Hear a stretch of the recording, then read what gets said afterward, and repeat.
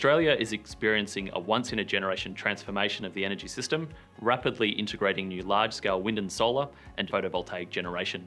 We already have around 15 gigawatts of rooftop solar generation capacity and 13 gigawatts of large-scale wind and solar in the NEM, and around 2 gigawatts of rooftop solar generation capacity and 1 gigawatt of large-scale wind and solar in the WEM. At times, this instantaneous renewable generation capacity can supply over 60% of underlying demand across the NEM and 70% across the WEM. For the NEM, the Integrated System Plan step change scenario forecasts by 2050 a doubling of delivered electricity, 9 times utility scale variable renewable energy capacity, 5 times distributed PV capacity, and coal retiring 2 to 3 times faster than anticipated. In WA, the increase in renewable generation is expected to continue significantly with the implementation of WEM reform. High levels of rooftop PV generation in densely populated areas already result in significant power swings and frequency volatility, as cloud cover moves rapidly across the area. Managing the system involves not just balancing supply and demand continuously, but ensuring the system can withstand sudden shocks or changes without resulting in cascading failures and disruptions to end consumers. We're projecting that by around 2025, 2026, we could see periods where 70 to 80% of the demand for the entire NEM mainland will be met just by rooftop PV. We're looking at managing a grid that's far more complex than it ever has been before, where we were dealing in the past with just a relatively small number of large generators. Now we're dealing with millions of customer devices.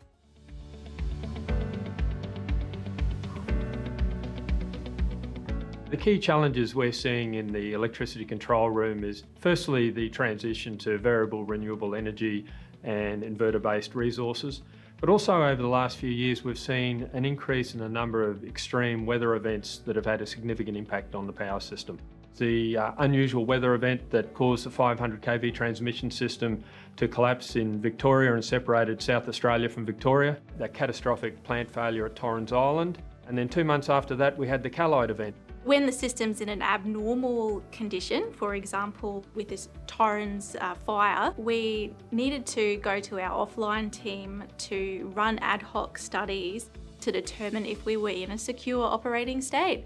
And those studies can take a few hours. We needed that information to determine if we were secure, and then also how to get back to a secure operating state if we weren't secure. So the uplift we require in the control room is firstly improved visualisation tools so that we can maintain our situational awareness. Secondly, analytical tools in real time to be able to study things like system strength that Monique talked about with the Torrens Island event. Thirdly, what comes with the variable renewable energy resources is uncertainty in terms of forecast and capacity, largely due to the fact that their fuel source is weather, and we all know how the weather can vary. With all these additional or new generators that have joined the NEM, we have a lot more data coming in, and we've increased our screen real estate, but we really need to start to convert that data to information and be able to quickly identify issues when we need to take action.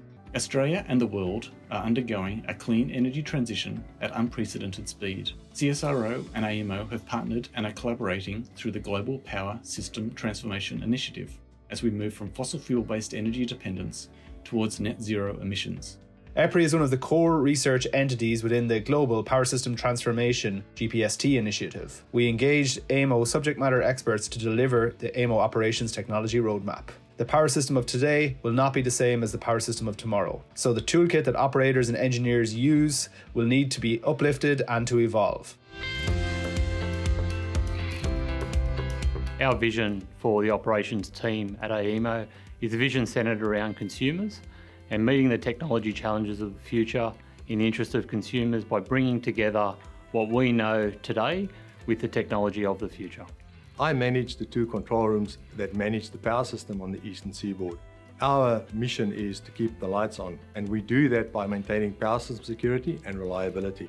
This is affected by having the correct tools to be able to manage the power system and skilled people to manage those tools. We are in the process of upgrading our tools to be able to manage this power system of the future, and that is what the Operations Technology Roadmap is all about. Significant investment is required in the technical capability of AEMO's NEM and WEM control rooms and operations support team tools to manage the future power system and deliver on AEMO's core regulatory obligations. Priority developments identified in this roadmap include providing greater visibility to the control room for system strength and stability relating to fast control system interactions between inverter-based resources over timeframes down to the microsecond, look-ahead capability to improve our ability to anticipate changes in the power system in the minutes and hours ahead, and tools to effectively manage future ramping events, where changes in wind and solar resources over several hours have significant implications for power transfers across the system and changes required from other forms of generation or even demand response.